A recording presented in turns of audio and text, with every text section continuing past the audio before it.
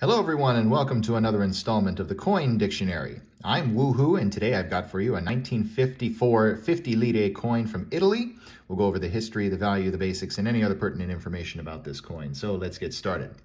This is a female head facing to the right, wearing an oak wreath in her hair. It says Repubblica Italiana around the outer rim, meaning the Italian Republic. Down by my thumb here, we see the names of the engraver and the designer of this coin, Giuseppe Romagnoli on the top and Pietro Giampaoli. They designed the obverse of this coin. This is a coin align, as you'll see as I flip it over like this, and this side's right side up. We see the year of mintage, 1954, right over here. The denomination, 50 lire. And our mint mark right there, which is for the Istituto Poligrafico e Zecca dello Stato in Rome. And this is a representation of the god Vulcan beating iron on an anvil. This coin is made from what's called acmonital, basically stainless steel, if you will. 6.25 grams in weight, 24.8 millimeters in diameter, 1.95 millimeters thick, with a reeded edge.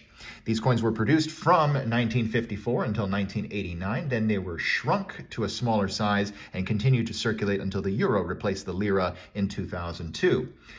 Being the first year of production, 1954 is actually one of the better dates. 17.6 million were minted for circulation, and as a result, it actually does carry some decent premium over face, well, not that this has any face value left.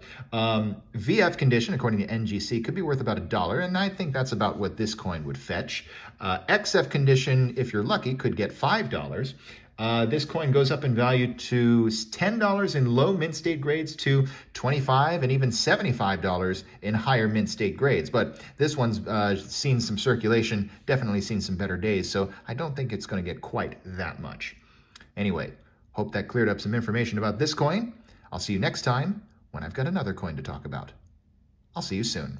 Thanks for watching the video. My name's Christian and I own The Coin Dictionary, and I'd also encourage you to visit us at our website, thecoindictionary.com, and on Instagram at thecoindictionary.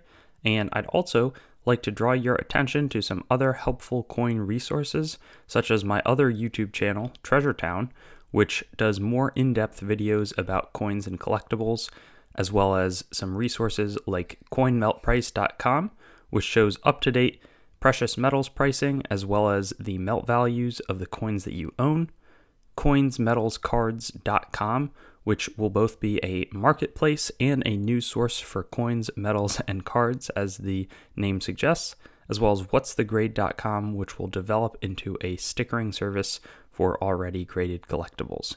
Have a great day, and I hope to see you on some of our other videos.